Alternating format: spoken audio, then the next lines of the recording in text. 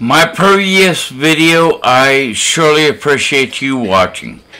Yeah, I was rather lamenting on a lot of facts that are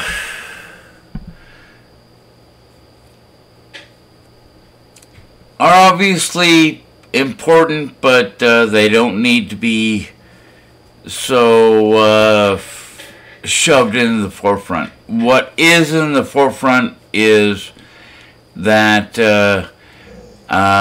Democrats and the American media is trying to tear down the fabric of America. That's what we need to look at. That's what is tearing down everything, and that is what we need to look to disrupt. Best I can say, we've got to disrupt their tearing down of America. What they are trying to build, I'm not sure. As far as I can tell, it's a communist style structure. God only knows.